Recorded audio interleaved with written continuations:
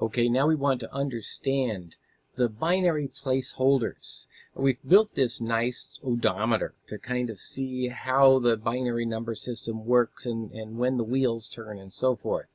It looked like this, and we saw here that the first wheel turns at 1, and the second wheel turns at 2, and the third wheel turns at 4, and so forth. And let's put those colors back in there so we can remember them. So here are all of the different places that it changed.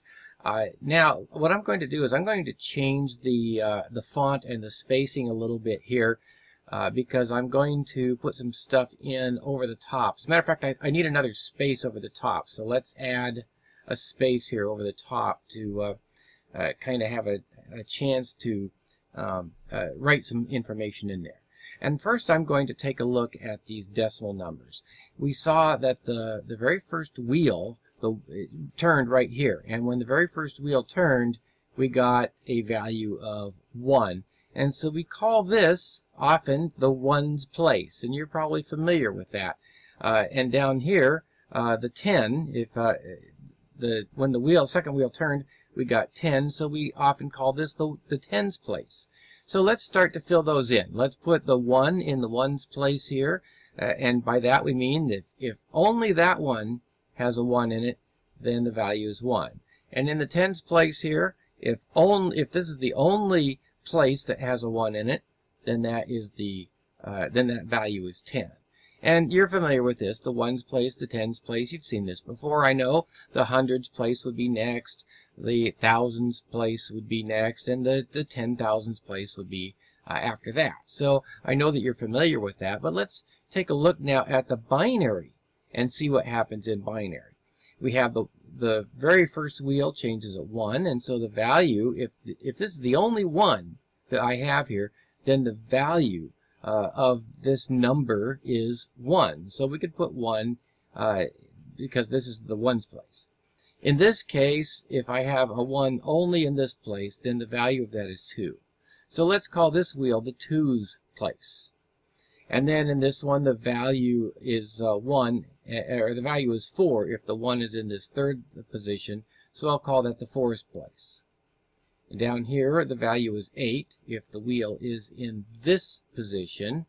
In this, if there's only a 1 here, nothing else, then the value is 8. So let's call that the 8's place. And then finally, this one we'll call the 16's place, because if there's a 1 in this and only this position, then the value of that is 16. So now we can kind of see a pattern forming. Here in the decimal system, you multiply by 10. 10 times 1 is 10. 10 times 10 is 100. 10 times 100 is 1,000. 10 times 1,000 is 10,000. Where in the binary system, excuse me, we multiply by 2. 2 times 1 is 2. 2 times 2 is 4. 2 times 4 is 8. 2 times 8 is 16. So you see a pattern. These things just keep doubling constantly, and that pattern does hold up. It goes on forever. And so what I'm going to do now is I'm going to let's remove this decimal. We're kind of done with the decimal, and we'll remove the miles, and we'll just put this value over in this column here. So now we have, what I've done also is I have also spread this out to 8 bits instead of 5 bits. Now each of these is called a bit.